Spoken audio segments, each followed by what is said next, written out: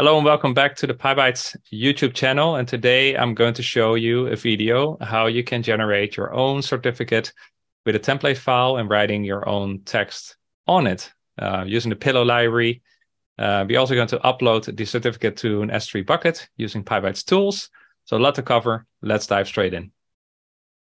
So I already started a project with requirements.in file and a requirements text. I actually used pip-tools to manage the dependencies. I will do a separate video on that to focus on Pillow in this video. And let's just walk through the script. I mean, it would take quite some time to live code all this, so I will just walk through it. So I got the imports, split it by standard library and external packages. I even reused one tool of ours, Pybites-tools, and specifically the upload to S3, because we're not going to generate the certificate. We're also going to upload it to an S3 bucket. I set a couple of constants here, and then I have a couple of functions, right? So I got some helpers, which I did indicate with underscore, download file, add text, and then the main function is create certificate. And then at the bottom, we have an entry point to the script, if name equals main. If you're new to that, see this video here, what that means. I set a template and I call the function. Now for the template, I did a bit of Googling and I tried to find one that was under a Creative Commons license, so free to use. And I came up with this one, which you can see here. And the link was quite long, so I pulled it through a URL shortener and that gave me this. So that's that image. And yeah, let's dive into code. So create certificate, it takes a template, URL, and a name. And actually I had my own name here, but I changed it to a Portuguese name because I also wanted to make sure that accents were working well. All right, so create certificate, two positional arguments, template and name. And then I use a star, and that means any argument after the star, you need to give as keyword argument. So you need to give it like name vertical offset equals something. If you don't provide it, it will just be using the default of 550. Now, of course, this value will change. It's the offset from the top. And so it depends the certificate template you give it, right? Maybe you want the name at the top or at the bottom or somewhere in the middle. So that offset, I think it's in pixels, will change. I will do a separate video on arguments. I think that's very useful to see what kinds of arguments there are. Let's focus on the code. So create certificate with name using template PNG URL. Offset depends on certificate, is what I just explained. We're going to download the template. So I have a little helper, download file. By default, it's going to store it in destination temp, which isn't constant. And it uses a request library to write the file to the temp directory. Then I'm going to title case the name. I'm going to do some cleanup because I want to use the cleaned name in the file name, the output file name. And I'm also going to use a random string using UUID4. So I think I had that on the platform to not clobber existing files or have every file be unique. I guess you could also use the time module to have a unique timestamp like this, but UUID is nice to get a random string as well. Okay, so here we get into the Pillow stuff. So image comes from the Pillow library, and we open the template, we convert it to RGBA, and we make a new target image file as well with the base size, which is calculated from the base image.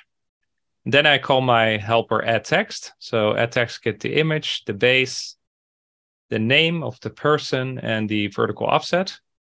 And if we go into that, can use the same trick of positional arguments, and anything after the star becomes keyword arguments.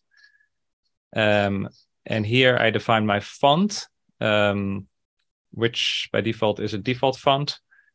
Now I use New York TTF, which is on my Mac. For Windows, you might have other default fonts. You can also use Arial, whatever you have. Or you can download one from the web and store it, I think, in a fonts folder locally. That would also work. And if not, you can also write some request code to just download the file. Then I'm going to define a draw context, image draw object. And then we're going to calculate the width of the actual text we pass in. So that's the name. And then I used a bit of Stack Overflow to calculate to center the text. And then we write the text on the canvas, right? So this helper is purely to add the text on the image canvas. Then we're going to make an image object and we save it to a file. That's a temporary file, right? So out file would be temp directory / name of the file. And we have it when we have it locally saved in temp, then we're going to upload it to S3. And that's that helper function from the Pybites-tools package, which you can find here. And here's the code of that. So it works with a couple of environment variables, the AWS key, secret, and region, which I have set in a .env file. When I did a tree, it was not listing hidden files, but actually there are more files. And you would typically set these environment variables. So you need to specify the access key, secret access key, the S3 bucket, and the region. And that's the template file. And these secret keys are in my local.env file, which I have get ignored. So then we upload the file to S3. We remove the local file and we return the S3 URL. So let's see if that works.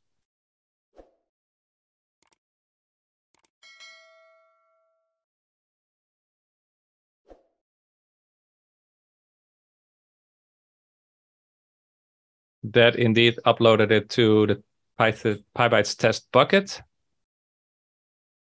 And there you go. Here's the template with the name written on top of it with the New York font. And that's it. That's how you can write text on a template file using Pillow.